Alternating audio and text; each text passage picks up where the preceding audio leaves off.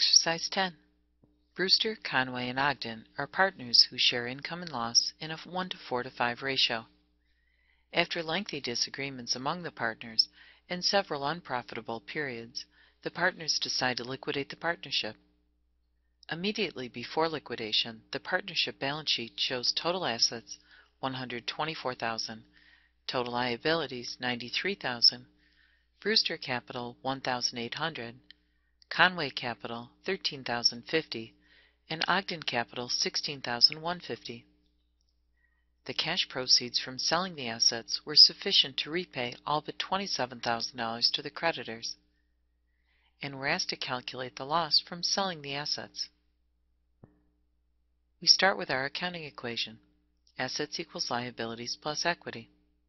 Before liquidation, we had $124,000 in assets, $93,000 in liabilities, Brewster's capital $1,800, Conway's capital $13,050, and Ogden's capital $16,150.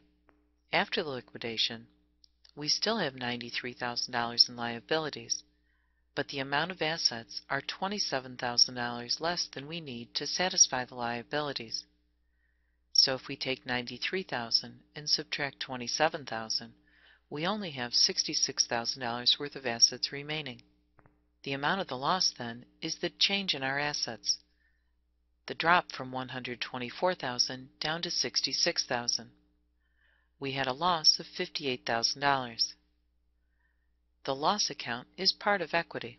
Immediately after liquidation, we still have a $1,800 balance in Brewster's capital account, $13,050 in Conway's, and $16,150 in Ogden. But we also have a debit balance sitting in the loss account. This loss needs to be allocated. To allocate the loss to the partners, we need to use the ratio. They shared income and loss in the ratio of 1 to 4 to 5, a total of 10 parts. 1/10, 4/10, and 5/10 will be used to allocate the loss. 1/10 of a negative $58,000 is a negative $5,800. 4/10 of a negative $58,000 is a negative $23,200, and 5/10 of a negative $58,000 is a negative $29,000. The loss will be allocated $5,800 to Brewster, $23,200 to Conway, and $29,000 to Ogden. Letter C asks us to determine how much of the remaining liability should be paid by each partner.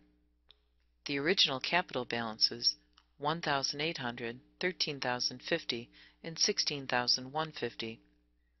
Total capital of $31,000 before the loss allocation. After the loss is allocated, Brewster's capital account will have a debit balance of $4,000. This debit balance represents the portion of the liability to be paid by Brewster. After the loss allocation, the balance in Conway's capital account is a debit balance of $10,150. This is the amount of the liability to be paid by Conway. And after the loss allocation, Ogden has a debit balance of $12,850. The total liability to be paid is $27,000. $4,000 by Brewster, $10,150 by Conway, and $12,850 by Ogden.